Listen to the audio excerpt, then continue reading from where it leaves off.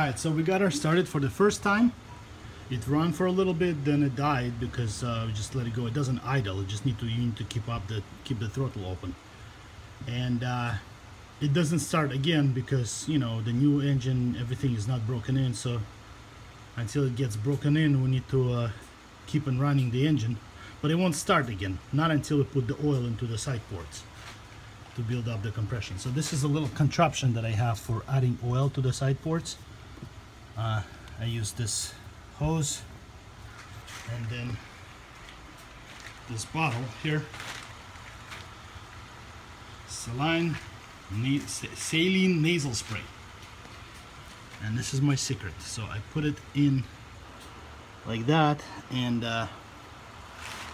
squeeze some oil into the side ports, one and then the other. I have the other one in that black cable, a black tube right here, and then we crank it again.